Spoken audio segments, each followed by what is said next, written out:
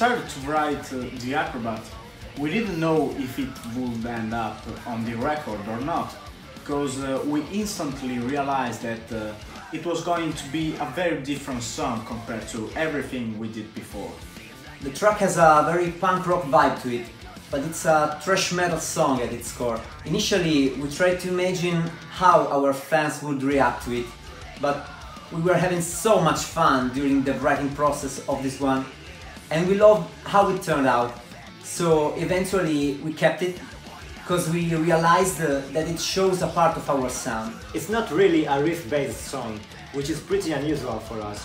The arrangements have been written around the vocals, because we came up with some really cool vocal lines and we wanted them to lead every other element.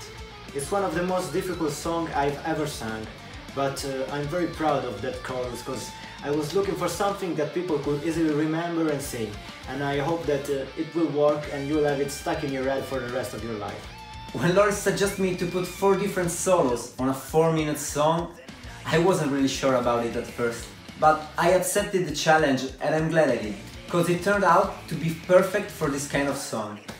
I opted for a more classic metal and rock and roll sound.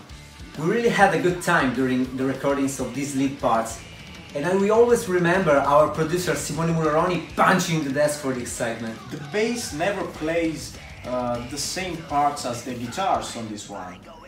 Actually, it does a lot more, adding a strong and effective layer to the song.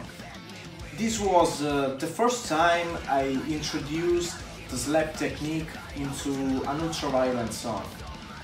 I wasn't very familiar with slap at that time, but I knew it would be great, so I worked on it, and we liked it so much that we decided to use this technique on the other songs as well.